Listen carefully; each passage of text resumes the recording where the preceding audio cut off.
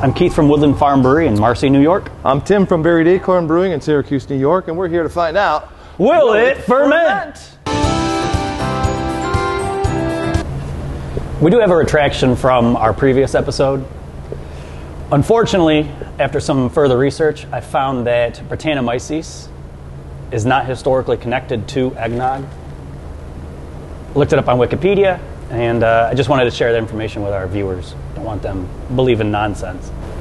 And here is a list of some other retractions.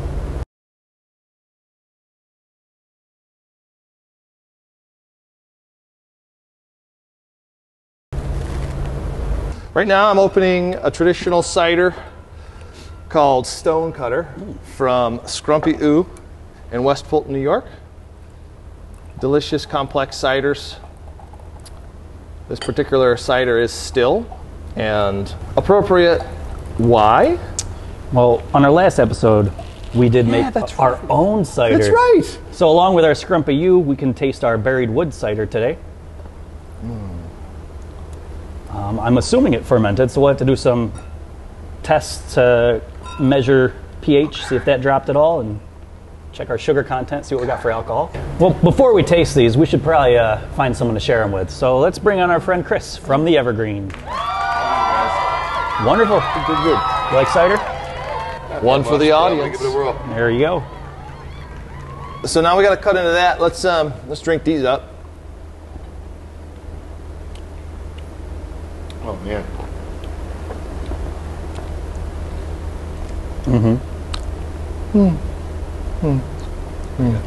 Oh, that was a pretty good cider. I'm not sure how it's going to compare to this one. We put a lot of time and energy and effort into this. And let's see what happened. Take some measurements. You got your pH meter ready? I got it ready. Before we drink it, because we don't want to die, a little test here. So we measured our pH last week. Do you remember what it was at? I was at like 3.8 or something like that. So it was already pretty acidic. Same. Yeah, drinkable. We shouldn't die. Let's see how much alcohol we got.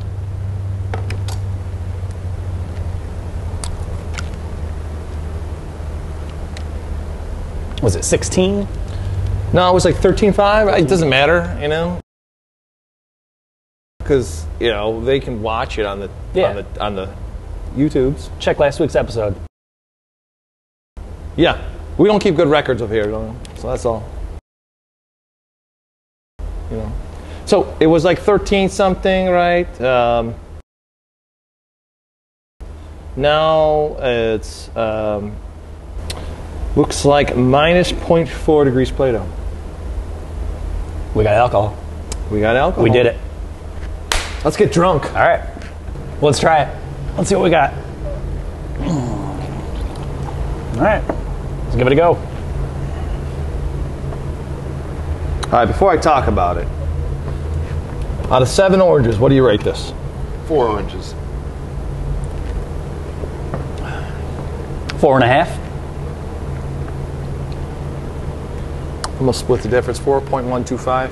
That's about half. Yeah, 4.125. I get a little sulfur on it, which will age out.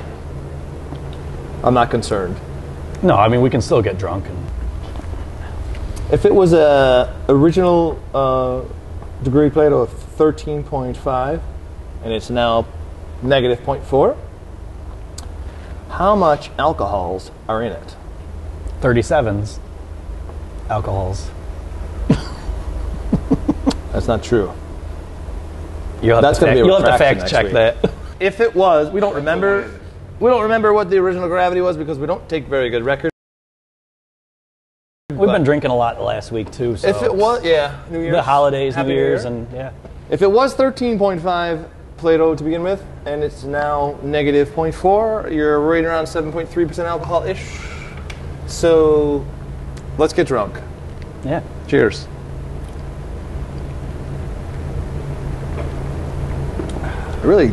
How would you describe that? I really get like a farty peach kind of expression. Like a good peachy fart. Surprisingly, not apple at all. Right. Yeah, there's no apple. The Scrumpy was totally all apple. Yeah, I would have given the Scrumpy like 6.5 oranges. Out of 6.5 oranges? Out of 6 1/4. That sounds about right, yeah. You might be getting a little bit of, I don't know. It did ferment. So it worked. Cider fermented, very easy. Enjoy it at home. Finish that later. Now, if you remember from episode 1, we fermented almond nog with Brettanomyces. I hope we fermented. We tried. Well, we're going to go ahead and leave that as a teaser. So our one viewer, number 1 fan, brought us some things to ferment. What'd you bring us? I brought us these delicious peaches here. Ooh. And I also brought some Christmas cookies that are staling up. My favorite. I Recycled. believe they are 2020 cookies. Wow. That was a good vintage for cookies. Yes. You got some good stuff in there? Oh, I got a smiley. Ooh, icing. Got a smiley in there. Got like a birthday cake looking confetti kind of deal. We got a Hershey Kiss. That's going to be perfect. All right, we got to do one more thing though. What do you think we should do? I don't know. I wish we had something else. Oh. Will it ferment? Right, So we do have this leftover yeast from our last fermentation. Wait, what? Explain to me what is in the bottom of it. It's a goopy mess. Yeah, What so that? this is called goop. Okay. I Got didn't it. drink that, did I? There was definitely some of that in there. We didn't filter this at all. This is unfiltered hazy cider with goop. So this is actually leftover yeast from the fermentation, and there's some other apple particles in there, I'm sure. But we can definitely use this for our fermentation. You want to save that? So for those of you at home, alive? you still got yeast. It's alive. It's ready to go. Ready to eat some more sugars.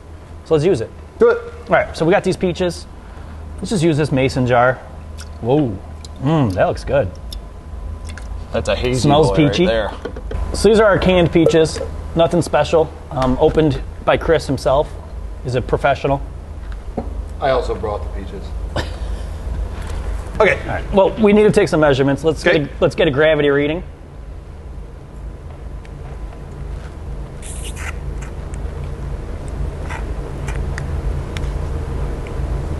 What do you think it is? What would you say? That's good. That's good. Okay, yeah, so it's going to ferment. Do you want to at least take It's a... sweet. Do we want to check the pH? Sure. Yeah, we can do that. Oh, hang on. Taste try. Interestingly enough, we are at right about where the cider was, 3.84. Good. Okay. So, what is in the bottom of that jug? This is our leftover yeast from the cider fermentation. What happened to all the cider? We drank it. Okay, what are we going to do with that? All right. We are just going to pitch some of this in here. We know we got sugars because I tasted them. You tasted them.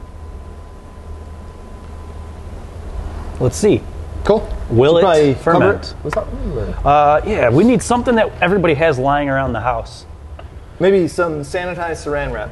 Yes, make sure it's sterile, sanitized, or What about this like piece of cardboard? done. Cool. This is definitely ready to go. We've got Yep. sugars from the peaches, Sure and I'm do. sure there's other sugar in that juice and all that good stuff. What about preservatives in here? Oh, We have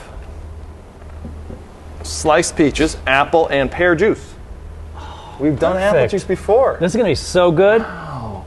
And we got the yeast. There's So- citric acid in here, so there's no sorbates or anything to stop us fermenting it. Let's see what happens. All right, so how long is this going to take? 7 days a week, What temperature? half a fortnight. Room temperature is probably adequate. Cool. Let's do it. We'll see. So, Chris, how are we going to process these cookies to turn them into Well, something? Tim, I brought a tool match, or cookie matching tool. I think I have one of those at home. So, Might be yours. Oh, yeah. do you want the? There's some bread in there. Yeah, it helps keep the cookies moist for Santa. Oh, all right. All right. He likes so, he likes them moist. So what are we doing here, Keith? What is the process and what is the temperature we're doing? What are we doing? As we discussed, yeast needs sugar to make alcohol. We know that these cookies are loaded with it. Right. They've got sugar, but they've also got flour, which is starch. Yeast typically can't ferment that. Mm-hmm. So we need to break that down some way, somehow. Okay. How does that happen? It's kind of like brewing. Let's do a mash. Okay. Let's do a mini mash. Yeah, a little mini mini mash. mash. Now, in order for these to convert, we need enzymes. I just took a bite out of one, so it's got enzymes from my mouth. All right, that one's It's a good source for enzymes. Another source is malt. You're gonna add malt in there, which we just happen to have around here because it is a brewery. Let's do it. Now, you can also get Beano from the store, which is pure alpha amylase, which will break down pretty much any starch. What is the temperature in which we are trying to hit with this? I know that there's a range. I don't think it's doing anything right now. Well, it's not warm yet. Oh. Chris, can you feel that? Is it warm? No. Well, how do we get it warm? Warm water. We forgot to add the warm water. water. Water. How hot is this water? 70 C's. Watch your nuts. Is that enough or too much? Yeah, let's do this. You got your masher there? I got my masher here. I'm going to mash some cookies in some warm water. Mmm. Turning blue.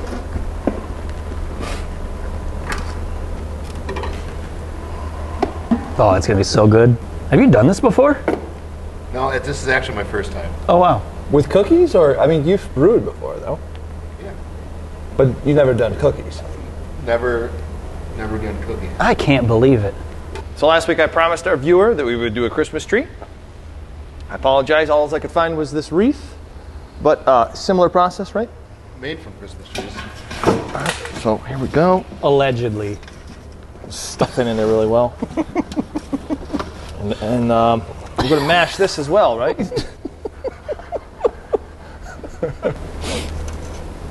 How many CLs should I add to this? Well, I'd cover it. Yeah, that's good. Perfect. Cool. Cool. And Wait for it to cool. we'll pitch some yeast. Some of our cider slurry. Yeah. All right. What could go wrong? Well, let's let that cool now. Just give it some time. Why do we have to let it cool? I worry if we pitch the yeast while it's hot, I just kill them right off. All right. So how cold? Like. Yeah, I'd say room temperature. Okay. Lukewarm. Yeah. Like cheese. We're gonna pour this in after it cools. Yep. See if it ferments. See if it ferments. And then you guys can high five next week. Okay. I can't wait to high five. So we're gonna check back next week on the Christmas tree, the peaches, and the cookies, and see if we can get drunk from them. And now, the moment you've all been waiting for. We're dreading. So, Chris, you excited? Oh, I've been waiting all week. Anticipation's been killing me. So, This might also kill you. We'll see. we'll find out. It's a little firm, and So- not just because of the building up of gas, It's like but an it's episode like of it Hoarders. feels a little firm. Oh boy. We only have one glass because our very special guest has volunteered To chug the entire glass. Oh.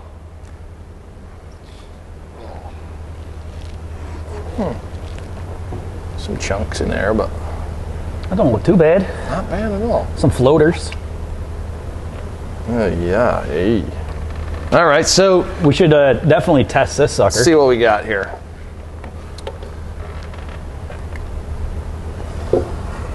Oh. Oh, that's dropped way down below. Yeah. Kill you. So,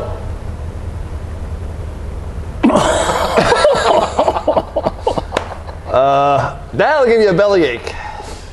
pH is 5.5, which is unsafe to drink. Now, that doesn't mean it didn't ferment. Let's see if it fermented. Okay, what do we got here? So this one started at 9.1 or something like that, 8.9, somewhere in that range. Sure did. I don't know if we got any movement there. It's too chunky. She's thick. She's thick, bro. So we got a reading of 3.5, which means we have fermentation. However, the pH is quite high. And what do you think, Chris? You want to try it? I'm going to pass this week. So will it ferment? Yes. Yeah, but should you drink it? No. Probably not. No, don't. All right, well, we definitely cannot drink this, but we should still rate it somehow. And I kind of have a feeling with the holiday spices in it, it's probably going to be pretty aromatic. So let's just rate it based on aroma at least. Sounds good to me.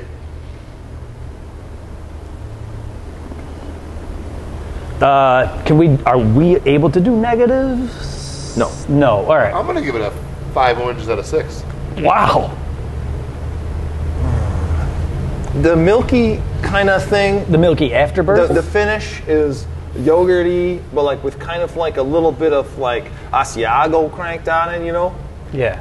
It's very cheesy. Right, which, you know, in some circumstances Ground banana. would be very good. But so I would go high too. I mean, without tasting it, I would say probably 6.125. Wow. You guys are generous. Oranges out of how many? 7, right? 7. Yes. Yeah, that's about right. Well, I almost gagged. So I'd give it 0. So I'm Tim from Buried Acorn Brewing Company in Syracuse, New York. Chris from the Evergreen here in Syracuse. And Keith from Woodland Farm Brewery in Utica. So thank you for viewing our wonderful YouTube sensation. You can subscribe right here. And check back with us next week, and we'll see how our peaches, our cookies, and our Christmas wreath fermented. Follow us, Buried Acorn Brewing. You can follow the Evergreen. And also Woodland Farm Brewery. And keep up with us on Eat Local New York as well, also, too. All right, so thanks for watching, and tune in for our next episode when we find out, will it ferment? I have no fucking clue. I know. Maybe.